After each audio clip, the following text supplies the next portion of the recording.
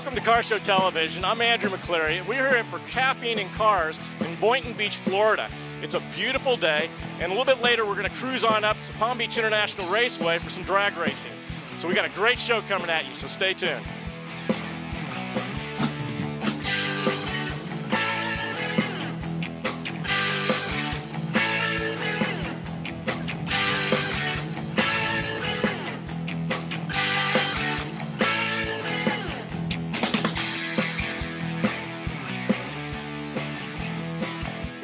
Hi, my name is Steve, and this is my son Connor. We're from Lake Worth, Florida. This is our 71 Chevy Nova.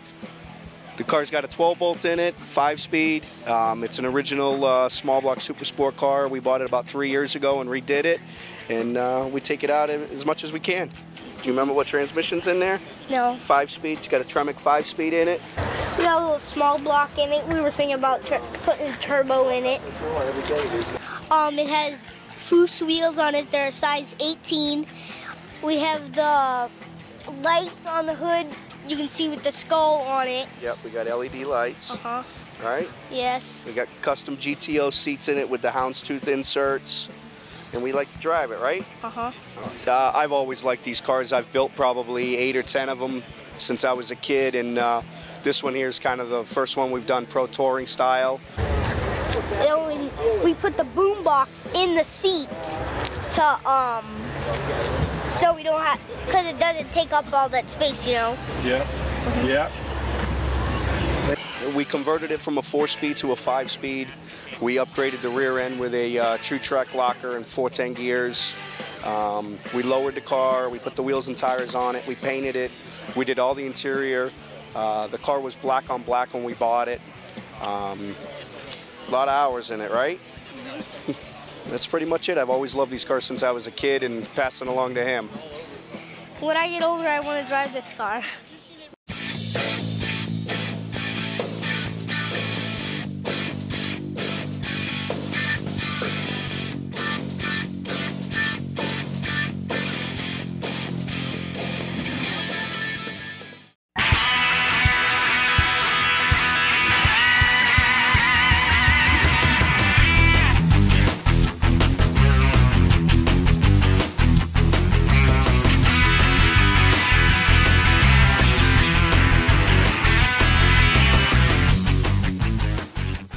Hey guys, this is Alex. I'm here with John Zelenga, my buddy here from American Speedwear.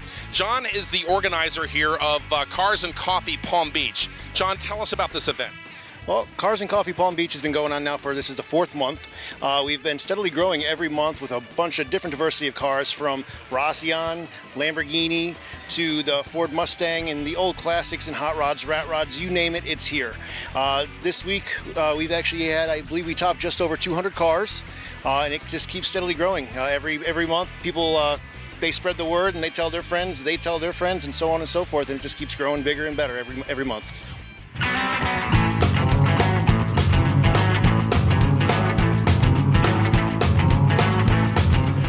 Hi, my name is Barry Vaxer. I'm from Delray Beach, Florida. This is my 1955 Chevy. I've had it about 4 years now. I found it on eBay, and I bought it in Jacksonville, Florida. And I was told I had a rebuilt motor, and it was in a little rough shape, but it seemed like a great buy. By the time I got home from Jacksonville to Delray, I had 2 quarts of oil left in the motor. So, let that be a lesson to you, boys and girls. Don't take somebody's word for it. When you buy a car, check to make sure, just because it has new spark plugs, that the motor is okay. In any case, I managed to drive it for 4 years. I used to use Prolong as my regular oil instead of normal oil. It ran on straight Prolong. That went for just about till last June when the motor finally gave out. And I just had the motor rebuilt by Titan up in Ocala. I took the motor and tranny out myself, and I put it back in myself, and I thought it would be a 3-week adventure, but it wound up turning out to be more like 6 months. But here it is. It's a work in progress, and it's getting there little by little, and now it's the fun part. Now that the build is over, I get to enjoy it. And it's a lot of fun owning, and I get a lot of compliments.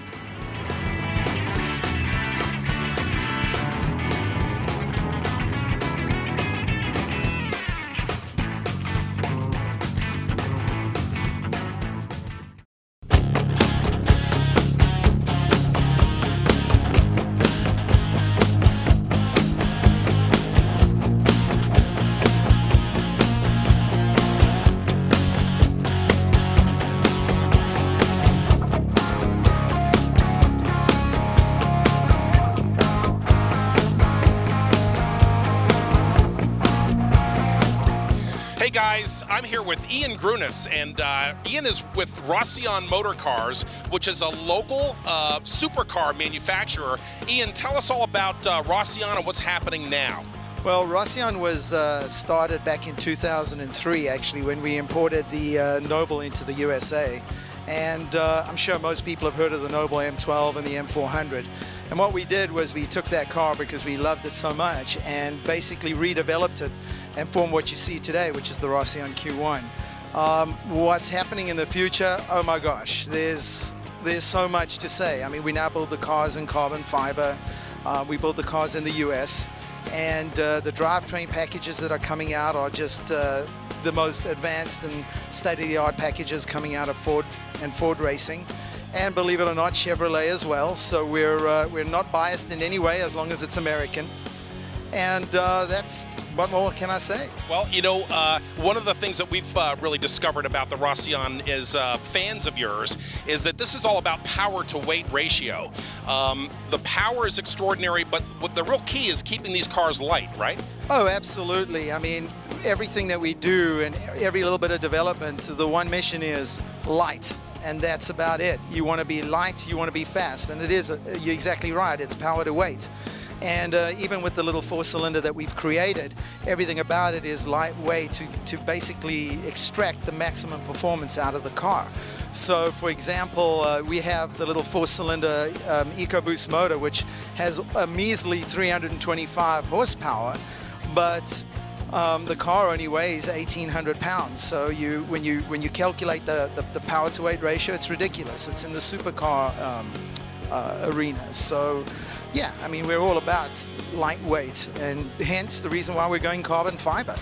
So all our bodies now are carbon fiber with a Kevlar lining, just to keep things strong. So whatever you see in this car basically is everything that a driver will need to get the job done. There are no frills, but the most important thing is what you have is 450 horsepower behind you. And it's 0 to 60 in 3.1 seconds. It's all you need to get your hair standing on end.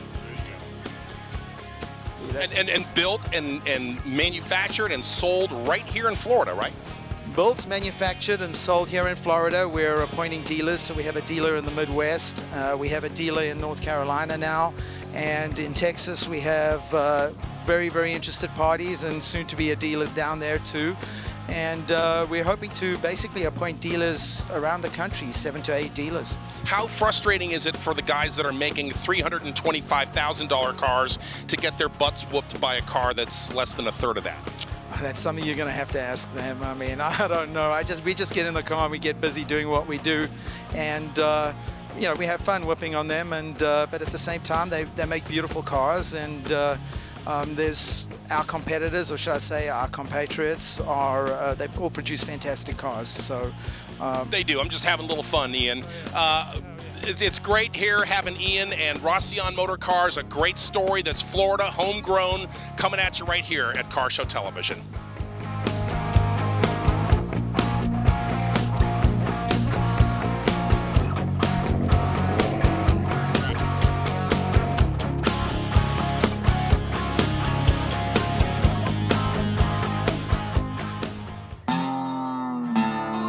I'm Adam. I'm from Boca Raton, Florida. This is my dad's 76 Trans Am LE. He passed away about a year ago, so it was handed down to me, and I'm just keeping it restored and taking it to all the car shows. It's just a amazing car. He never let me drive it. It was his baby, and I got to drive it maybe once or twice, and that was it. And we'd go to car shows around here all the time with it, and you know, just great memories. Yeah, it's from Michigan, and it's only one of 319 ever made in this 455 4-speed, so it's a really rare car. Yeah, it's a 455 4-speed, 7.2. It's got a comp cam, headers, a Flowmasters exhaust, board over, Edelbrock intake, Ram Air 4 heads. It's got everything done to it. The previous owner would take it to the drag strip, and it blew away like Corvettes and stuff. So it's a fast car for sure. We used to watch Smokey and the Bandit all the time. It's just one of the coolest movies out there. We'd watch it all the time, and he actually had a couple friends that had the actual Smokey and the Bandit car. So, you know, it was really cool being able to have this, you know, part of my life. I'm keeping it forever. no amount of money could ever have me to sell it. I'd just keep it forever.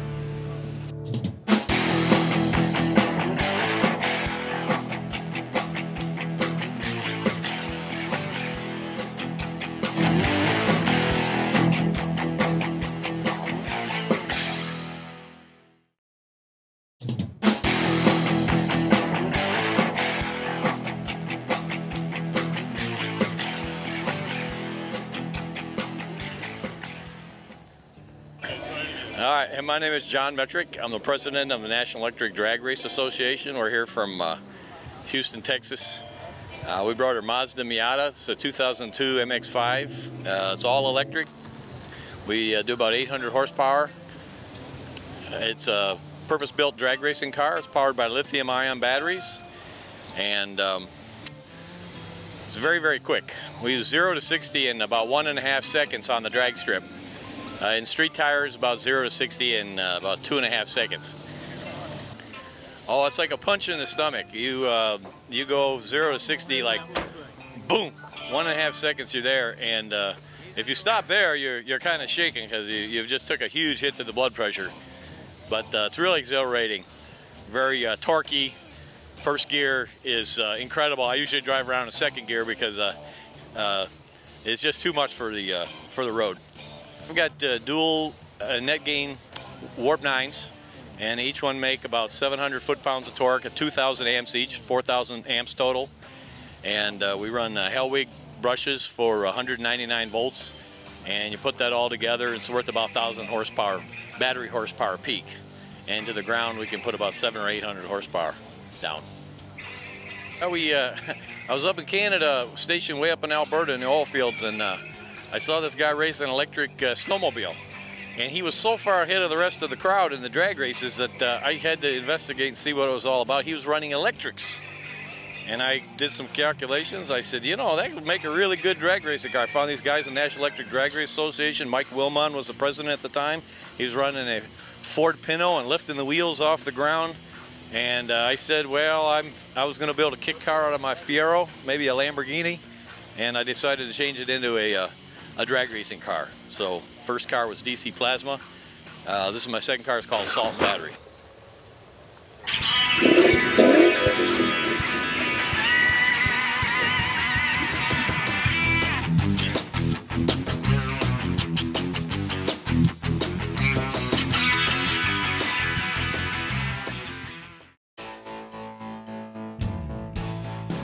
After getting javaed up and a little caffeine running through the bloodstream, it was time to head out to Palm Beach International Raceway, where StreetCarDrags.com was holding an event.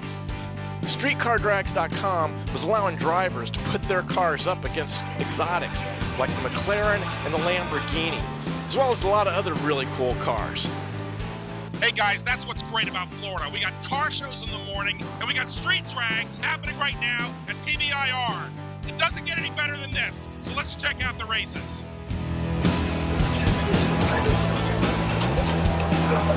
Yeah, we do.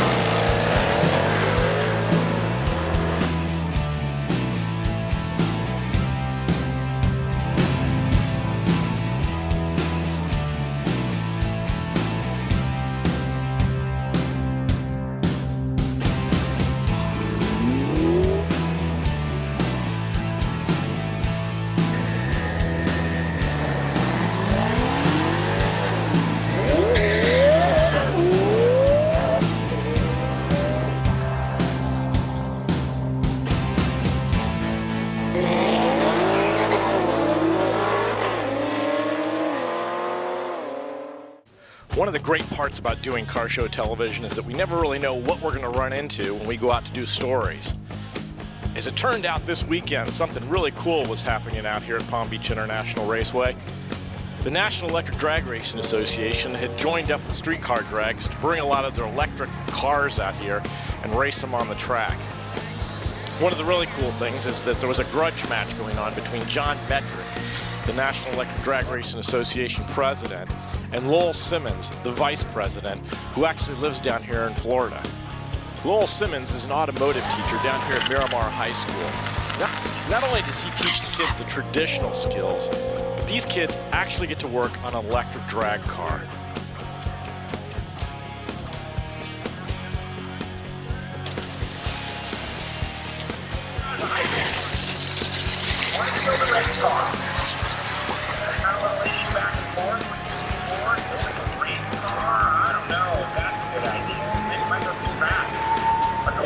So let's check out as these two racers go head-to-head for a very unique electric car race.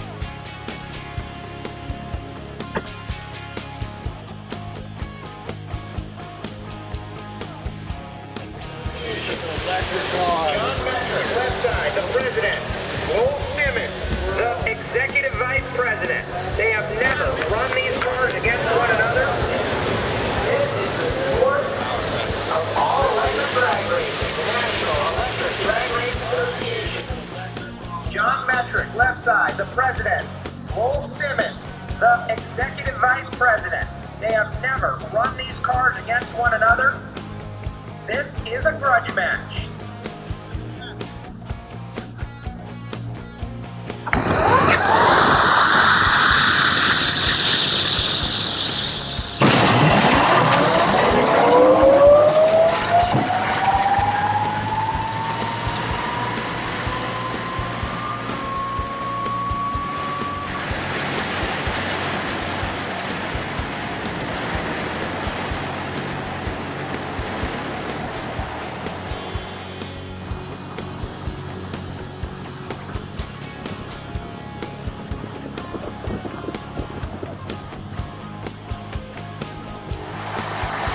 You left pretty damn good.